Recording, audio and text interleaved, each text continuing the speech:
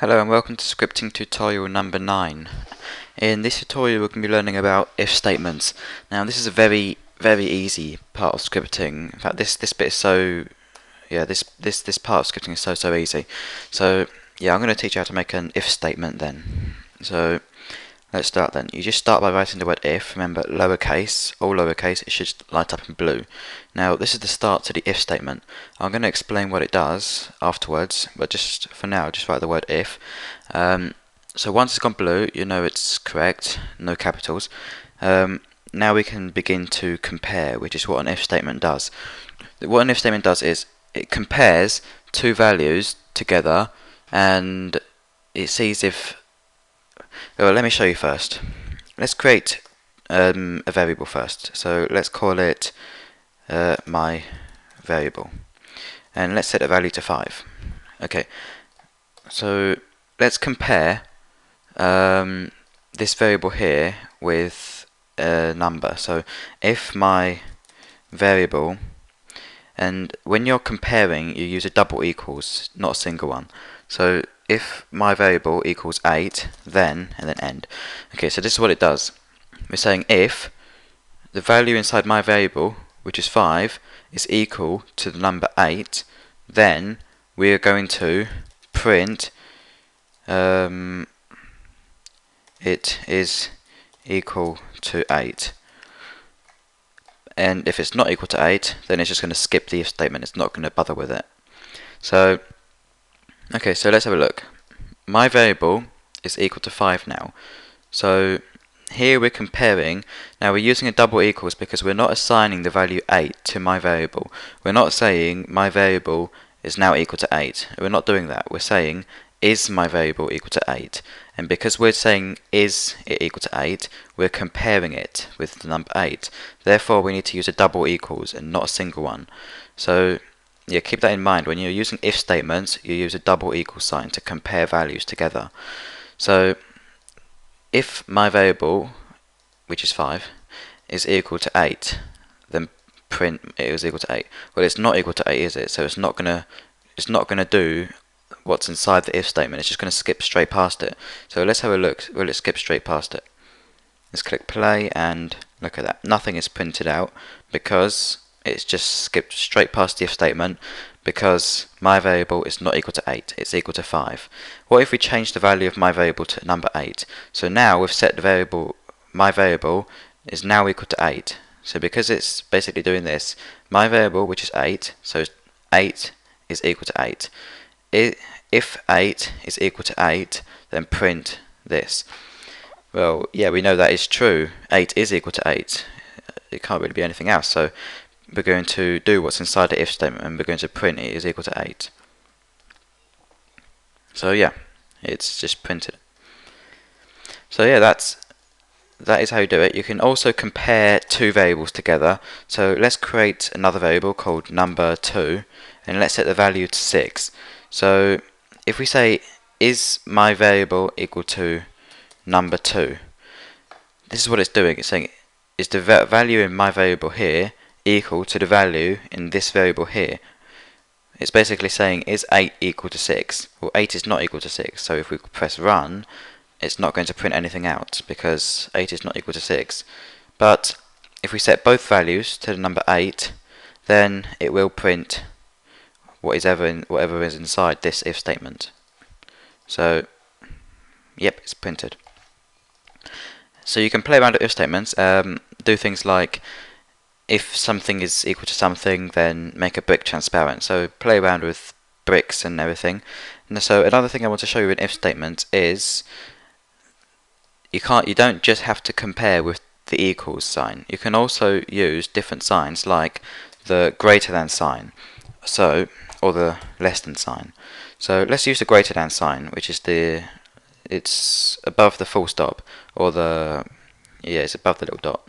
So if my variable is greater than number 2, so if you don't know what a greater than sign is, it's something that you probably learned while you were little. It looks like a little crocodile mouth, and if the crocodile mouth is pointing to the bit that's open here, so the the bit that's open of the crocodile mouth, it wants to eat the biggest value. So if my variable here is bigger than number 2, then it's going to print this. But if we change it to the less than sign, it's going to say if my variable here is smaller than number 2. But they're both equal, so it shouldn't really do anything. So let's check it out. If my variable is less than number 2 variable, then print. Let's press play. It shouldn't print anything because they're both equal. But if I change the value of number 2 to 15, what it's going to do is it's going to say, okay, my variable is 8, number 2 is 15. So is 8 less than 15? Yes, 8 is less than 15. So let's do whatever is inside this if statement. And press play, and look at that, it's printed. So, and let's do the same thing with the greater than sign. If 8 is bigger than 15, print. Well, no, 8 is not bigger than 15, it's less than. So it should not print anything if you press play. Okay, so another thing you can do is, you can also use the greater than or equal to sign. So this is the last bit that I want to show you. It looks like that, like this. Look on line 10. Greater than or equal to. You just put the greater than sign and the equal sign next to each other. You don't need to put double equals for it. You just need to put greater than or equal to. Okay, so let me show you what it does. If we change both values back to 8, so now they're equal. So if you use just the greater than symbol or the less than symbol, it shouldn't do anything because it's equal to. But if we said, is my variable greater than or equal to, then what it's going to do is, it's going to say, okay, this is 8 and this is 8. 8 is not bigger than 8. 8 is equal to 8. But 8, yeah, so 8 is not bigger than 8. But we're also comparing if it's equal to as well. So we're comparing if this variable here is bigger than or equal to. Well, it is equal to, so we are going to print because 8 is bigger than or equal to number 2. So let's press play, and it has printed here. It is equal. So yeah, we can also do the same thing with less than. Just put the less than or greater than sign first, and then put the equal sign second, and it should compare if the value inside this variable here is greater than or equal to as well. So it shouldn't matter if both values are the same, it will still do whatever is inside the if statement because they're equal to, and we're comparing if they're equal to or less than here. So yeah, that is how you use the greater than or equal to, or just greater than or less than on themselves, by themselves. So you can experiment all you want with those. Do the same thing with strings as well, so change it to string, text, oops, and let's change this to the value of peacepod. When you're using text, there's no need to use the greater than or equal to sign, because you can't compare text being greater than text. You can only use the greater than or equal to sign with numbers, integers, not with text or with booleans. If you don't know what a boolean is, it's a true or false value.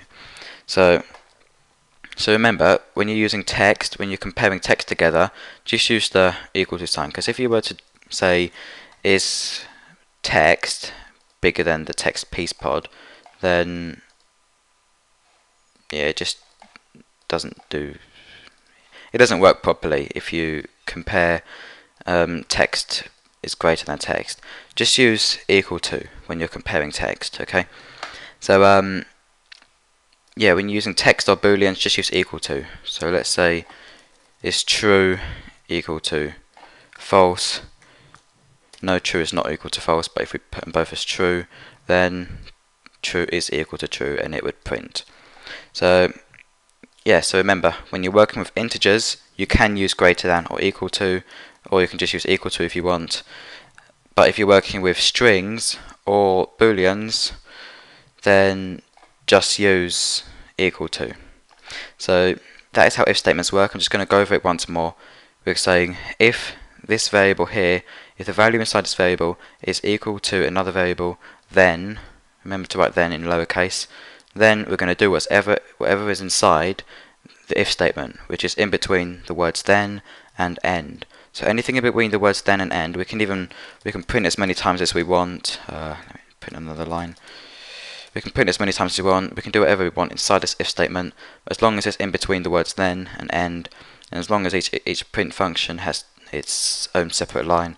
You can even set transparencies of bricks inside the if statement. You can do whatever you want. Just experiment with it, and you'll get better at it. So yeah, that is how if statements work. And in the next tutorials, in the next couple of tutorials, I think. Actually, no, I'll do one more tutorial on if statements. So there's going to be another tutorial on if statements, and it's going to teach you a bit more about if statements, because there is another bit to learn about if statements. This isn't just it about if statements. This is just the basic if statement, but there is another thing that I can teach you about if statements, which I'll be teaching you in the next tutorial. So yeah, just play around with this if statement, and I'll see you in the next tutorial.